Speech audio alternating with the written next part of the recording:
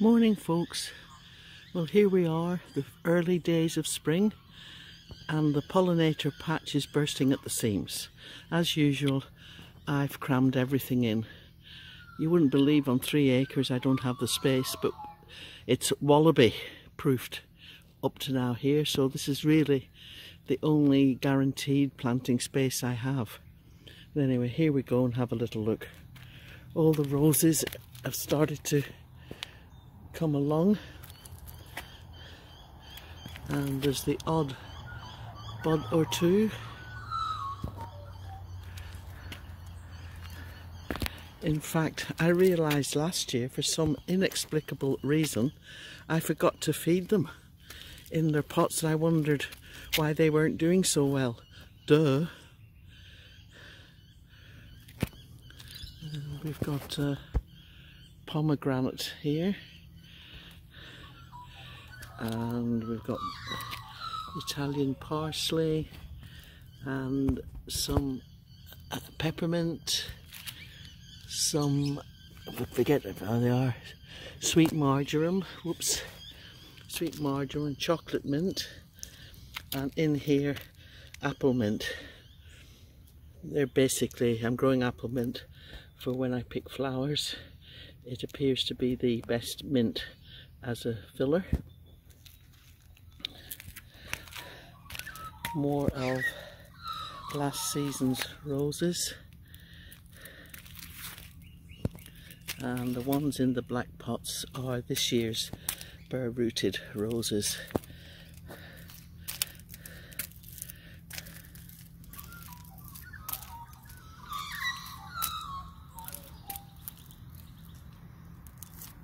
I've got single dahlias from last year under here, which I grew from seed. We'll just see if they pop up again. When I received this rose, Claire Austin, I actually contacted the seller as it was very skinny, and I thought, oh, that's a first year rose, that shouldn't have come out, but she's doing very well now. And my favourite, Jude the Obscure. More single dahlias, hopefully in bed and doing well under there. Red valerian here, which this is the first year that it actually is looking strong. Some borage, all sorts of bits and pieces in here, straw flowers.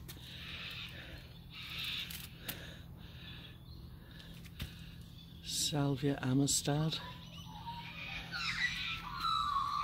Right. I've got the sun now, but as you see, it's bursting at the seams.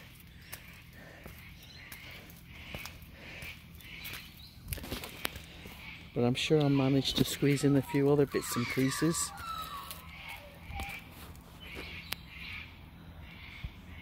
Some of the verbena. Again, it's all the start. There's nothing flowering as such. Some borage has popped in here.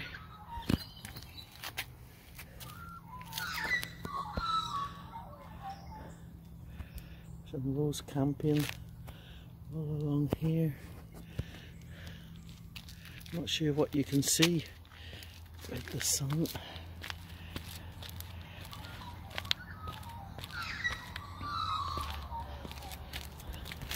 More roses here that I rescued from the garden. The ones that the wallabies hadn't eaten. So I pulled them up and potted them up, and they're doing alright. Lots of foxgloves in here. Lamb's ears. The foxglove. I think these are my elephant garlic, I think. Foxgloves and borage and a little rose over there. Some borage, some parsley in a pot, and this is my quince. It's starting to bud up. I've got some mixed basil seeds in there and some rocket in here. Now this bed, I've put a whole lot of sunflower seeds in, but I'm not sure if they'll grow as they were older. But as I had them, I thought I'll shove them in and see what happens. I've also planted stuff in here, but I can't remember. Hopeless. There's another rose. And I never remember this little tree. I think it's winterberry, but I could be wrong. It's got purple berries. Every time I forget what it is, but it's got beautiful dark purple berries in winter.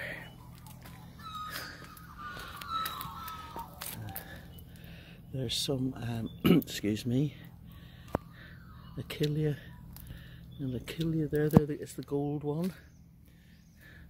Artichoke.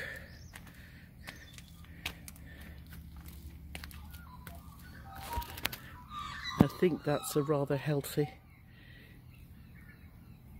foxglove. It's obviously overfed by the green leaves.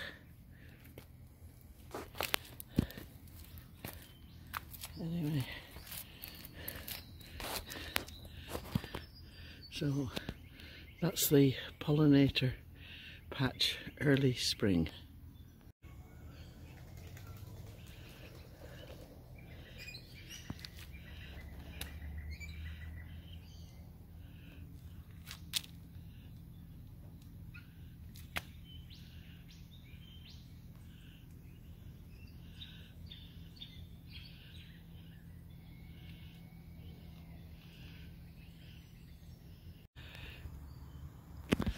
This is one of the larger raised beds that I ended up having to net as the critters went through it and demolished what was there.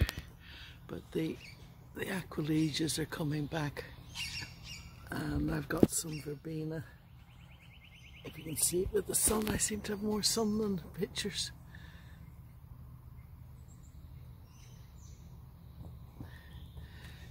You just don't know when it's safe to take the nettings off. I had a disaster in the other netted bed, when I'll show you when I get there, but this one's doing all right so far. But I've just taken the netting off for this morning.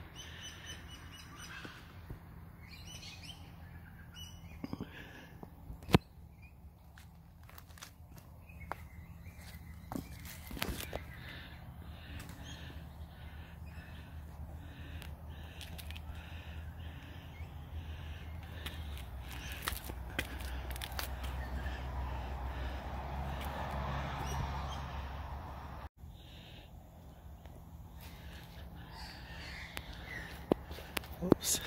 Oh, it's a hopeless time of day to actually film, but these are my liliums that I dug out of the ground and put in pots to take with us when and if, but they are doing very well now. Hopefully the critters don't pass by and eat them, you just never know. And here's the orchard. These are the apple trees, and this is down. We've got the oranges, which we're using at the moment, and things are budding up.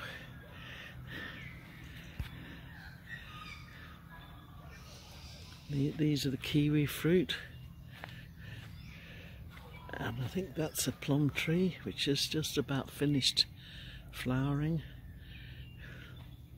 And these ones down here are the pear trees. And I'll just swing round. These are the 2 water tanks that used to water the garden. I think they're 23,500 litres in each, or 25. I can't remember. But then we walk round here and we have the citrus trees, the lemons. And here are the poor olive trees that have been eaten even despite the netting around them by the wallabies. Aloe vera is here just from cuttings. And there's the row of bargain basement lavender I bought a couple of years ago. Well, a couple of summers ago rather than years. But they're doing very well. And again, the wallabies don't eat the lavender, which is great. And here's what was to be a rose and herb bed, but we all know what happened to the roses. These are the euphorbias. Another little olive tree that was eaten. A little pot with daffodils and rose campion in it. That's my birthday seat. And another little pot which always gets snacked on. So I swing round.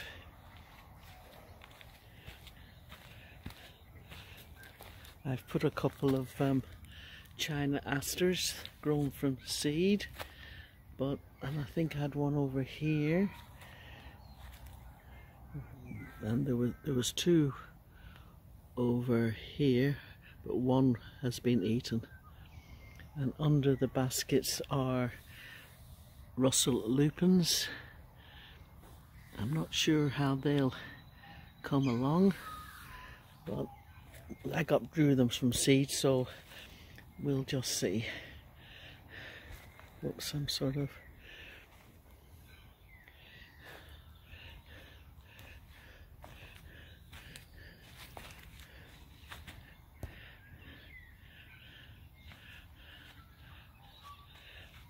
I still haven't managed to identify this tree.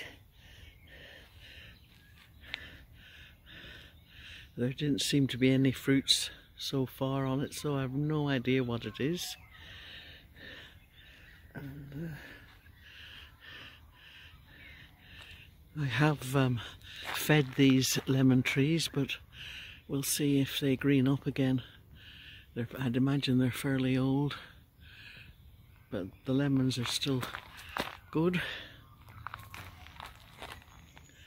And let me think, I think this is, yes, this is a cherry tree.